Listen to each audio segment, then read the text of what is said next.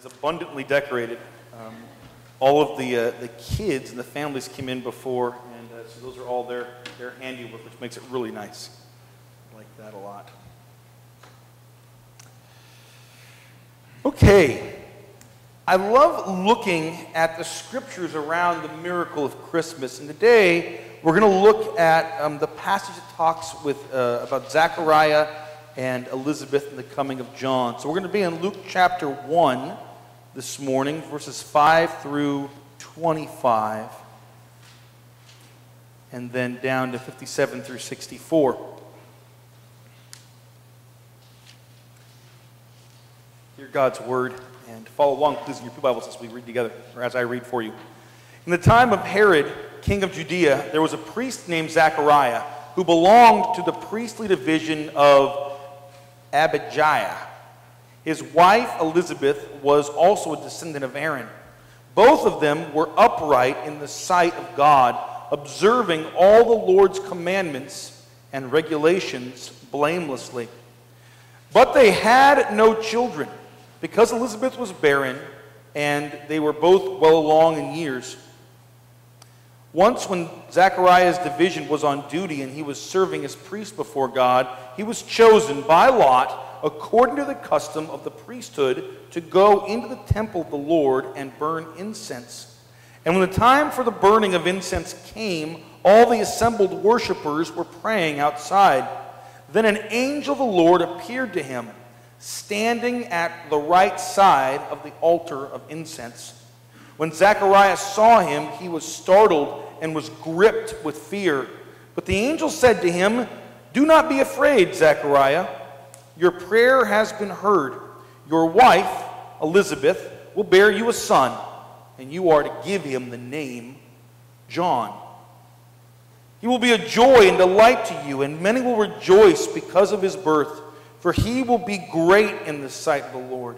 He is never to take wine or other fermented drink, and he will be filled with the Holy Spirit, even from birth.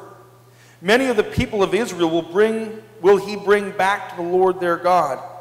And he will go on before the Lord in the spirit and power of Elijah, to turn the hearts of the fathers to their children, and the disobedient to the wisdom of the righteous, to make ready a people prepared for the Lord."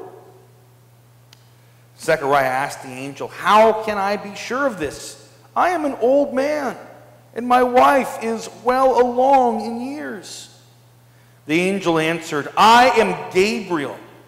I stand in the presence of God, and I have been sent to speak to you and to tell you this good news.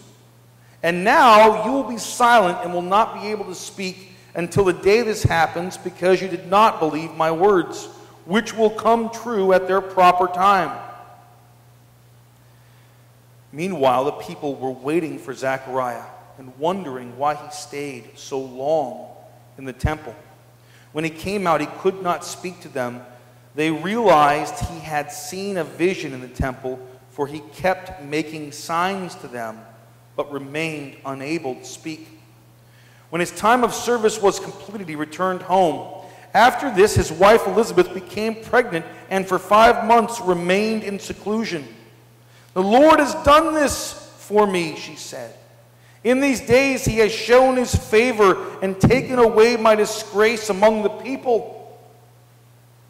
Now come with me down to verse 57 through 64. When it was time for Elizabeth to have her baby, she gave birth to a son. Her neighbors and relatives heard that the Lord had shown her great mercy, and they shared her joy.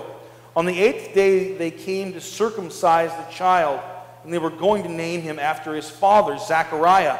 But his mother spoke up and said, "No, he is to be called John." They said to her, "There is no one among your relatives who has that name." Then they made signs to his father to find out what he would like to name the child. He asked for a writing tablet. And to everyone's astonishment, he wrote, "His name is John." Immediately his mouth was opened and his tongue was loosed, and he began to speak, praising God.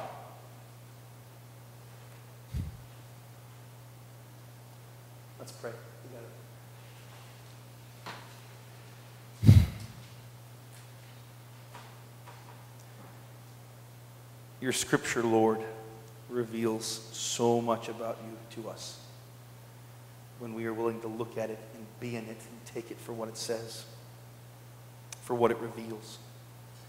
And we ask that in this time these words would communicate your message, your goodness.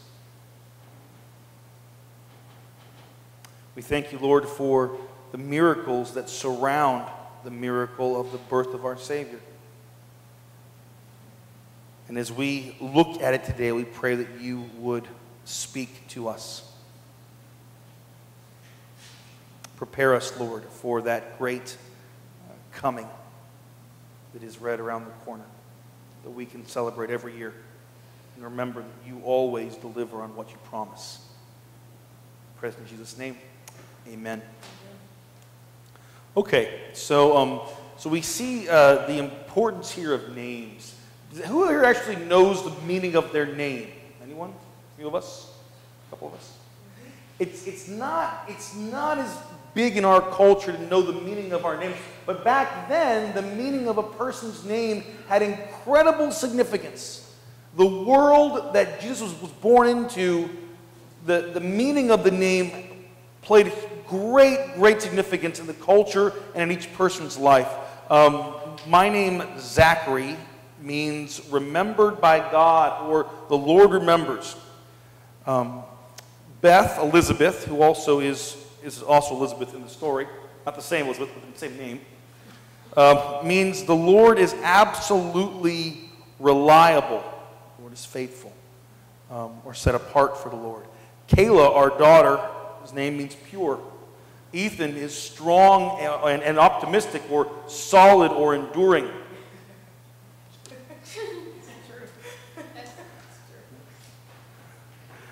In 1 Kings 4:31, Ethan was the standard of wisdom to which Solomon is favorably compared. And then you've got our youngest daughter, and her name means hay meadow. Just to show you that not everyone knows the meaning of the names and pick them out. But actually, the revelation the Lord gave Beth, which I think is very right, speaks to the great harvest. We believe there's a harvest coming of people coming to the Lord back from being lost. And so when you look at that name, hay meadow, it actually speaks to harvest and someone who would harvest people back into the kingdom. So we see it that way.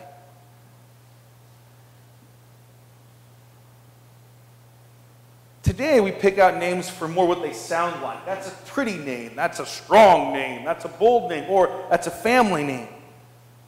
And we see that the importance of names throughout Scripture carried great weight. It was more than your identity. It said something about who you were or what your God was like in your life. So your name actually reflected who God was, and God's people took this very, very seriously.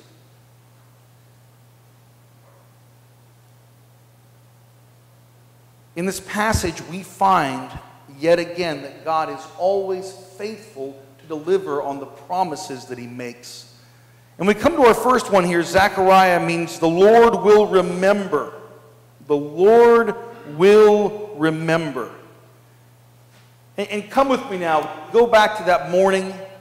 All the priests, and remember back at this time in the church, there were many priests who served in the temple.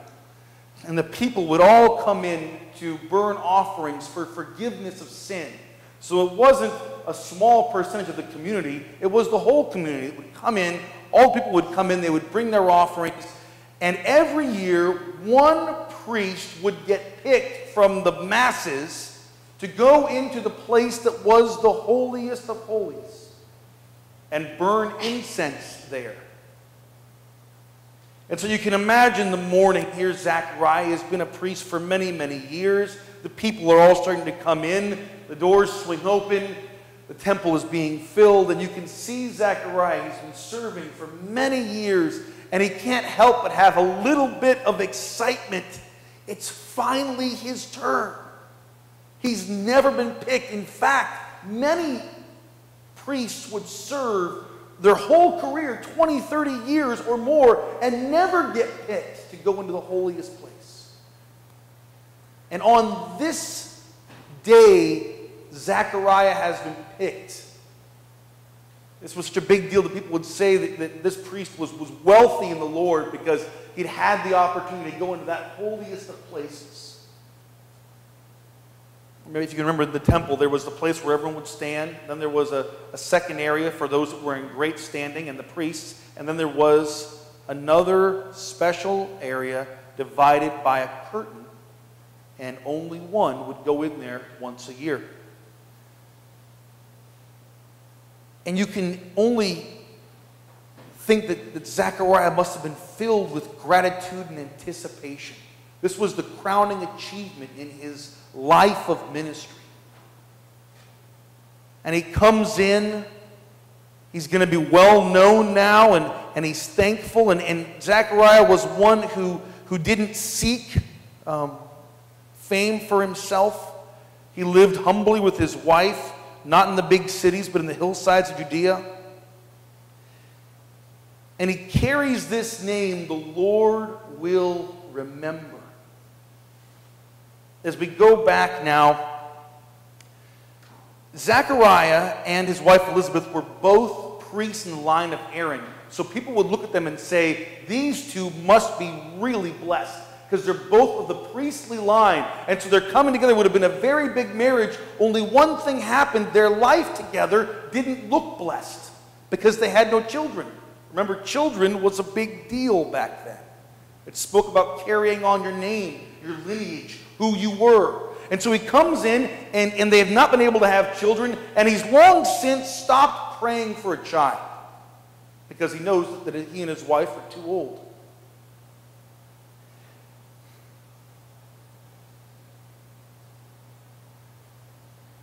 And it's when he comes into that holiest of places, you can see him closing his eyes in prayer and opening them up in that holiest of places at the table, at the altar where the incense is burning. And all of a sudden he realizes that he's not standing there alone. You ever had those moments? You think you're alone and someone else is there? Usually not the most exciting thing. It's not someone you know. I mean, understand, he's in this place where no one else can go. And he realizes that there's another being with him. The angel Gabriel, we see him twice here in a span of a couple of months. Do we know his name? Gabriel means the mighty one of God. The mighty one of God. And he comes in. He had not been seen on earth for 600 years. The last time that we saw the angel Gabriel, he was talking with Daniel. Do we remember this? This has to go back a little ways. And what he's doing is he's actually telling Daniel that the Savior is going to come, and sooner than everybody thinks. He actually gives a time frame. 77s are declared for your people, Daniel. First 7 sevens, then 62 more sevens until the anointed one will be cut off. The exact number by the math is 483 years.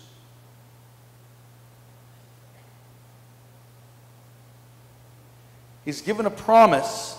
Gabriel, the mighty one of God, has given a promise the Messiah will come. And then nobody heard anything from God for more than 400 years. 600 since we last saw Gabriel. Malachi was the last prophet to give words of God. And so they're having this prophecy of God, and you have a priest in Zechariah whose name is the Lord will remember. You got it? Actually a big deal.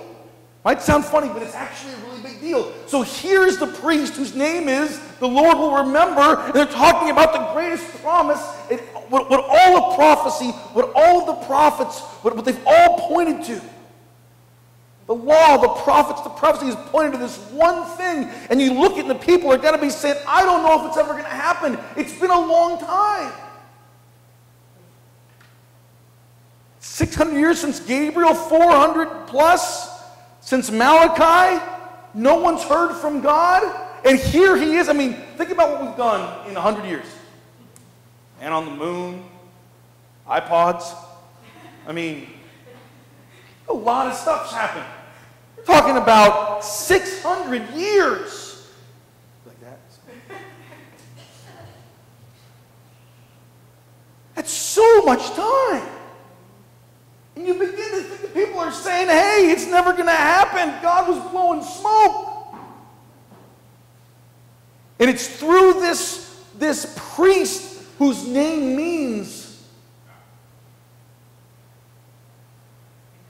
that God will never forget. And Gabriel comes and says, what has been promised will be given to you. You can just imagine Zechariah. He's like, which promise? Me having a son or the Messiah actually coming? Right? Those are the big ones that every priest would carry.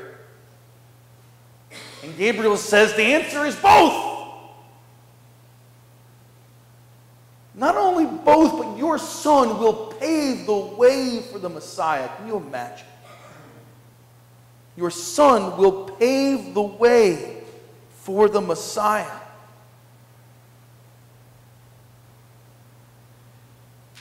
Do you know why this would be exciting for someone like Zechariah? We see it in Malachi chapter 4, verses 5 through 6. Remember, Malachi was the last prophet to hear from God. This is the last account they have of hearing from God. And he says this, see, I will send you the prophet Elijah before that great and dreadful day of the Lord comes. He will turn the hearts of their fathers to children and the hearts of the children to their fathers, or else I will come and strike the land with a curse.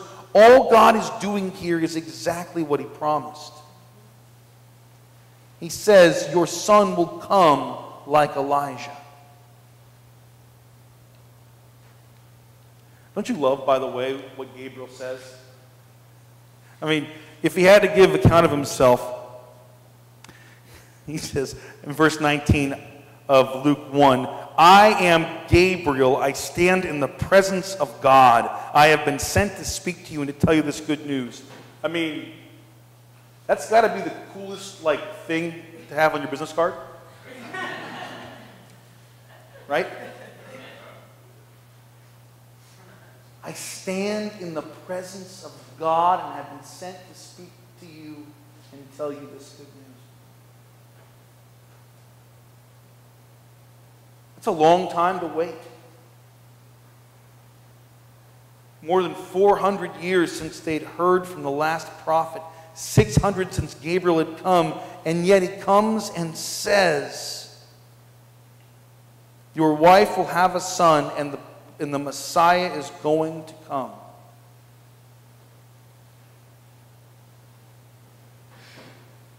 And then we have Elizabeth, who means God is an oath. We're consecrated to God. God is absolutely reliable. So you've got one whose name is God never forgets, always remembers, and the other whose name is God is always reliable. Do we see what God is saying? And I think that there's something that is so beautiful that we can hold on to here, which is that God never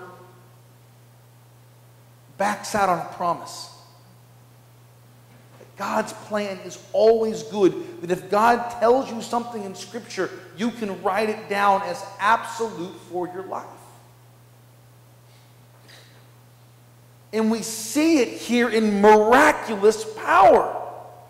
I mean, here is Elizabeth, who could have become bitter and angry. She didn't have any kids. Her husband was this whatever priest, and they were supposed to be special, but instead they were very ordinary. But the Bible tells us that she had been faithful, that she had lived well, that she had honored God. And in her, we see that God is absolutely reliable, because even though he's not supposed to be able to, she's not supposed to be able to have any kids, she becomes pregnant with this great miracle baby. And on the day that she has this child, they go and they say, my gosh, what a great thing. Here is Zechariah Jr.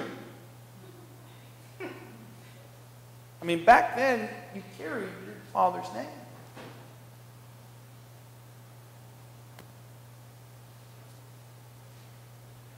And the name John means God is gracious. Isn't that good? The one come to prepare the way for the Messiah means God is gracious, full of grace, full of mercy, full of forgiveness, full of power.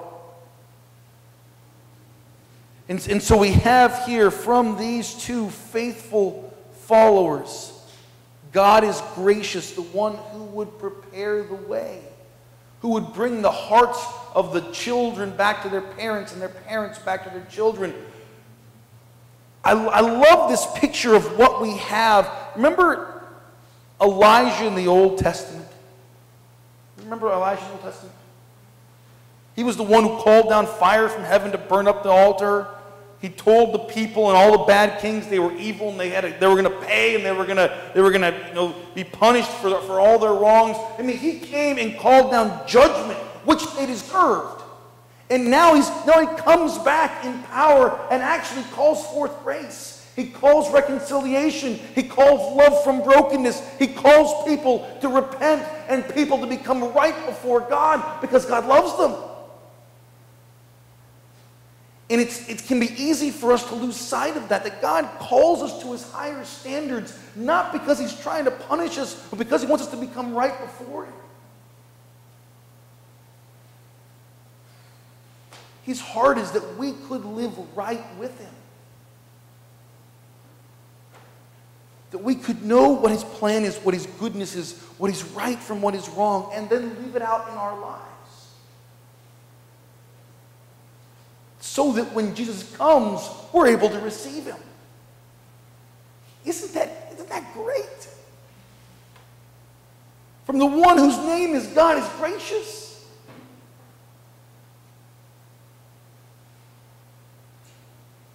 And he goes through the land when he's born saying, repent, turn away from not following God. And I believe that voice still exists today. As we prepare for the coming of the Savior, that same voice rings out again and again. Turn away from doing what is not right in God's sight because it hurts you. It hurts those who love you. It causes problems in your lives. And not with the spirit of works righteousness where we earn our way. With a spirit that says, receive God's grace and stop going away from the plan. I mean, we're reminded that nothing is too big for God to forgive.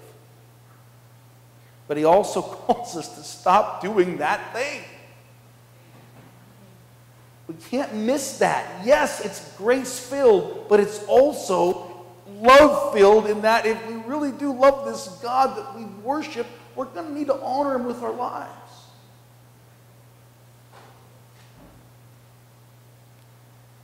God is gracious.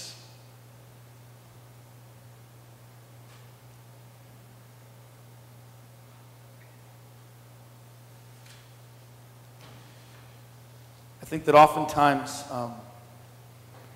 the world looks at the message of John the Baptist and resists it. They don't recognize the grace of God found in repentance.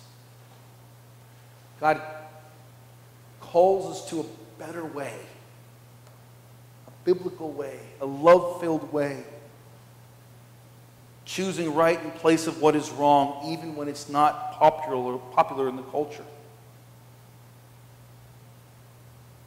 And as I conclude, I want to remind us of a few truths We serve a God who remembers, a God who is mighty, a God who is faithful, a God who is gracious, a God who loves fiercely, a God of grace for whom nothing is too great to be forgiven, and a God who always fulfills his promises.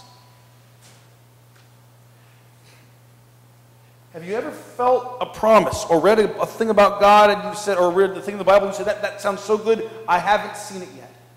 Ever felt that way? I mean, we can be truthful about that.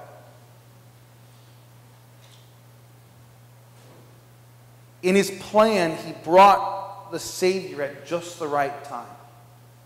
Now, I'm not telling you to sit and suffer because it's not happened yet. But I am trying to encourage you that we have to leave room for God to move in his time. Because his timing is always best, even when we can't understand it. And I give us that word to call us to an act of faith of saying, I'm going to continue to believe what God has promised in my life. That as I'm faithful, something better is there.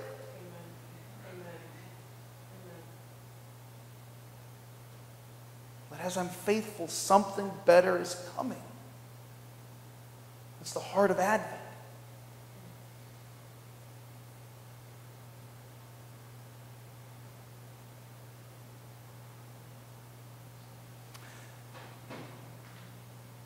And I pray that for us, the same supernatural power, the same miracles that surround the birth of Christ, that those would become our experience.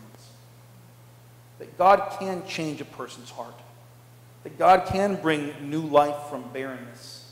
We might think something is over and done, yet God can work through that and bring miracles.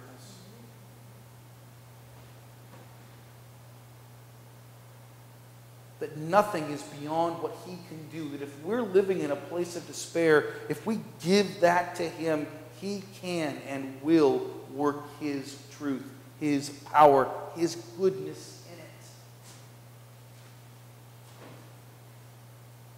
May the miracles get off the page and become our experience as we allow God room. You see what I'm saying? As we allow God room to move. Let's pray together.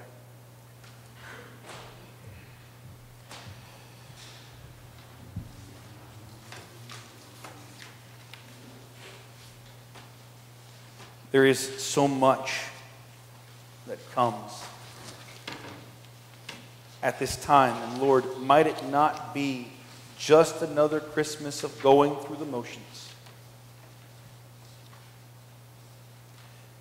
Might the greatest prize, the greatest gift that we think about not be that big luxury car with the red bow on the driveway, but the reality of Jesus and life in him. Lord, I pray for each of us that we would see your power, your supernatural power, your supernatural love. That we would experience promises fulfilled. That our spectrum would be increased in terms of what is possible and in terms of who you are. We thank you for the miracle of Christmas and all the miracles that went along with that.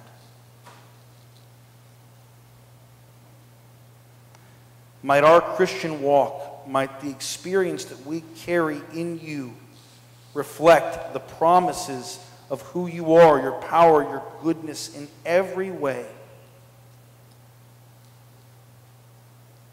Might we be encouraged that in Jesus we have the answer to life's greatest need, to know and be known by you, Almighty God. We pray these things in his name. Amen. Help us spread the message. Click on the donate button below or go to shermanoakspc.org/donate. Thank you.